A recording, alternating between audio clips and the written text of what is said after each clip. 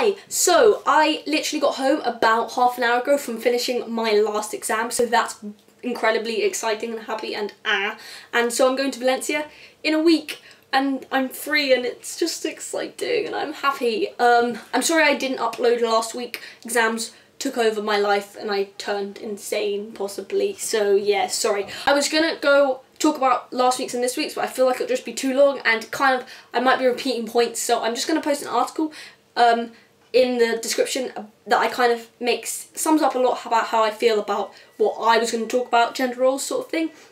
So yeah, I'll post it in the description. It's really, really good and stuff. Film adaptations. This feels very relevant because The Great Gatsby, why am I, sorry for pointing. The Great Gatsby trailer was released yesterday and I'm an incredibly big fan of The Great Gatsby book, but the film is not something I'm very, very excited about particularly for many reasons. Mostly because it's just a very personal book to me and there's something about other people experiencing it in the same way. I don't know, like in a film it's more presented to you, I guess. I don't know. But also I really don't like Carey Mulligan at all, and she plays Daisy, who I love, even if you're not supposed to love her. I love her for some bizarre reason.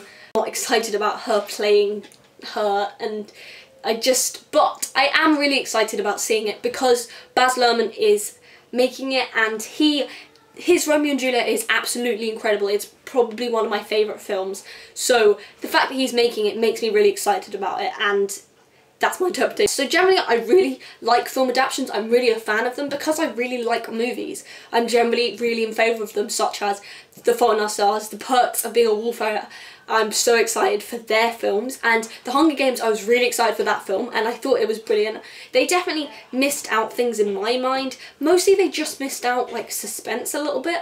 There just wasn't enough suspense in my eyes, but they didn't have that much time, and I thought what they did, and I think the acting and everything like that was amazing, so I really liked The Hunger Games. Harry Potter was a little bit different. I really, really, really liked the Harry Potter films until they got to the last two. They were amazing, I can't deny that. I just thought they got a bit epic, a bit too many like crazy fight scenes, and that was, I don't know, for some reason it just felt a bit epic in my mind. Like it kind of made me laugh a little bit. Like it was just so whoa, in your face sort of, which kind of always didn't seem like Harry Potter to me, but maybe I was just wrong.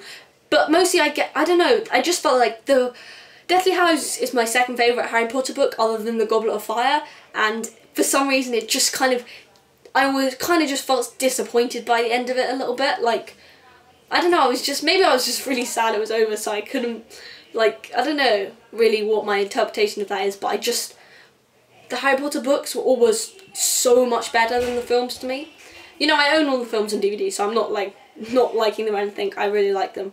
But generally I really like them. I think if a film is made well, it can pull you in just as much as a book can in a really short amount of time using very good tech. Okay, so now I finished my exams. I have crazy amounts of time to make videos, even though I'm going to Valencia next week. But anyway, I will see Nora on Friday. Goodbye.